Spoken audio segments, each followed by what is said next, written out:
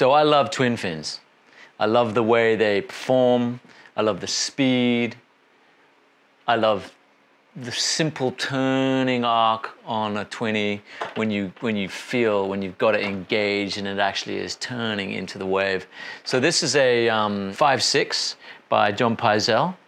And I most recently rode this at the racetrack at Ulus, and the thing was just like, it just had its own mind. It was just flying, you know what I mean? I was dropping into these things and just generating speed straight away and just making it through sections, little tubes.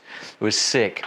So I was saying that, you know, surfboards, these are tools by which to maximize your enjoyment on waves. And I love surfboards. In fact, I have surf shops here in Bali called Drifter. And the reason Drifter even started was because of this insane 9.0 red Rua that I surfed twice, once here in Ulus and once in Hawaii.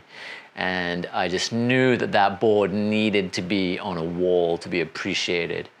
And so that's the reason Drifter opened, as well as the fact that we wanted to find a place that we could buy wax. We didn't have to drive miles to get it. But that board was the catalyst that really kicked in gear Drifter, which then has enabled me to basically collect a whole lot more surfboards, which, as I said, is what I love to do.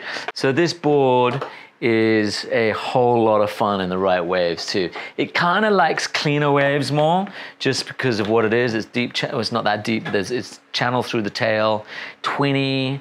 But I've surfed it in other places like Nyang Nyang, that, you know, a little bit more choppy.